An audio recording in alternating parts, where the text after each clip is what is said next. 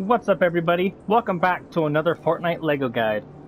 So in this video I'll be talking to you guys about combinations between health charms and stuff. You see, I got the ones that I think are actually the most useful here. So just for right now, I'm in an ice cave. This is where I'll be testing some of the, well, all of the stuff. And right now I'm using inner fire charms, and as you guys can see, I have no fire or no cold damage meter. So it doesn't matter where I go in the snow area, I will not take any cold. If you guys are going into the cold area, it's probably one of the best, but stay tuned because there is one that is extremely overpowered. A combination of 3 of these makes you insanely powerful. But yeah, that's what happens if I put on all 3 of those. If I put on just 3 of the blue ones, you can see I'm actually still in the cold, or like just barely outside of the cold spot.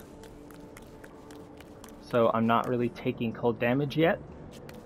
But yeah, see, if I head just slightly more into the cave, it goes to the point where I am. Let me heal up really quick. Actually, it doesn't really matter, I'm going to be switching them anyway. But, real quick, I want to talk to you guys about the Totem of Immortal. You guys need to be very careful with these. So, if you are going to use Totems of the Immortal, only use 1 at a time. Because right now, you can see right here, I've got 3. I'm going to sit here for a second and let my character's health go all the way down. Actually, I'll just do this real quick. There we go. And now watch what happens when my character is supposedly supposed to be dead.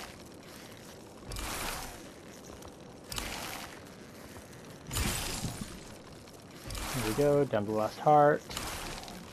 You can see I've got 21 health right now, or defense. And it died, and now look at that. It got rid of all 3 of them, and it only worked once.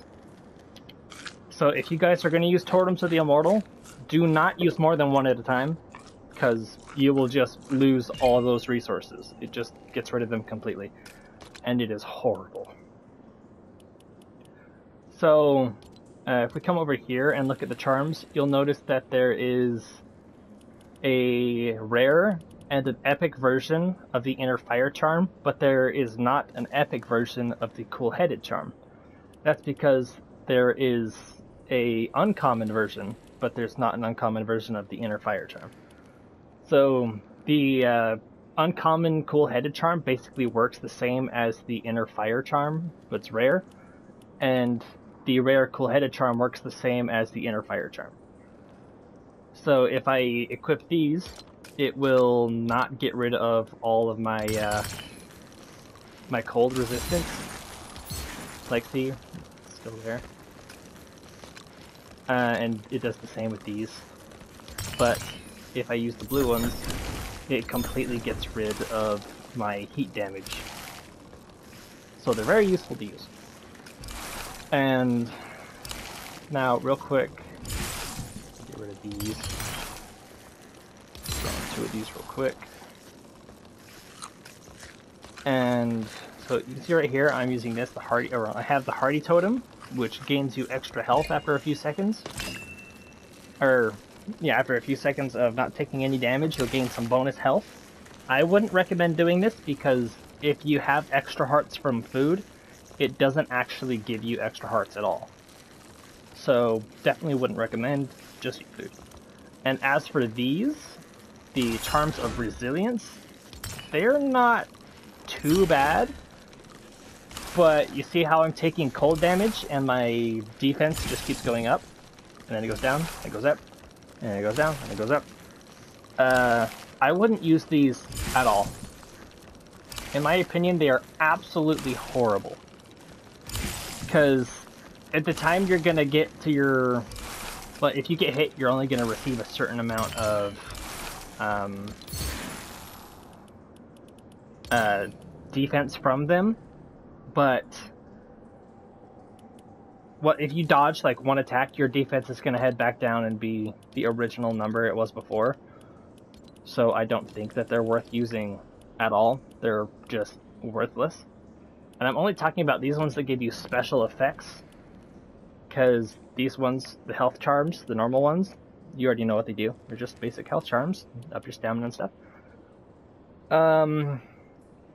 This one right here, the good luck charm, which raises your chances of finding rare loot when digging. When it says rare loot when digging, it means seeds. It increases your chance of finding seeds. That's it. I've pulled out like 3 or 4, I think it was 3, of the highest level shovel right here. And I used all 3 of them down to where they were nothing. They broke, and the only thing I ever dug up was seeds. So don't let that fool you. It doesn't give you cool loot or anything, it's just seeds. So that's up to you guys if you want to use it, but I'd rather just use a grain mill. Now then, let's take a look. I passed it because I'm a genius. Looks like we don't really have anything left. I wouldn't really recommend combining different ones together unless you're using Totem of the Immortal. That one is perfectly fine. That one's actually a really good choice to use. But the most overpowered thing that you guys can use is right here. Just use 3 epic charms of regeneration, and you can pretty much out-heal any temperature damage or enemy attack damage for quite a while. Like right here, I'm going to boost my health back up to full, and I'm going to let it go back down because of the extra food. I should have just brought bread. But I got pizza because, you know, pizza.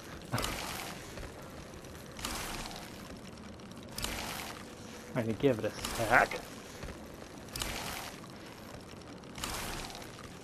It is so slow. You can see right there, it actually did heal stuff up.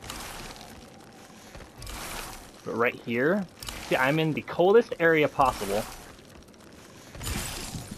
And it will do quite a bit of damage. But then the healing kicks in, and it just makes it way slower. So if you use 3 of these and you don't get hit by anything else, you've got plenty of time to come in here and farm up any resources you need and leave without really taking any damage. So yeah, it's a pretty safe bet to use that. This is by far the best combo to use, because it can help you with your defense. It will make it so you don't have to waste food to heal yourself. Right here, I'll take a hit from this guy and you guys can see how much damage that does. See that? It barely did anything. Especially because it's healing at the same time that I'm taking damage. So, a lot of the time you can heal faster than the amount of damage enemies can do to you, except for the strongest ones. Like, I would not recommend taking on the Frost Brute or the Undead Dogs.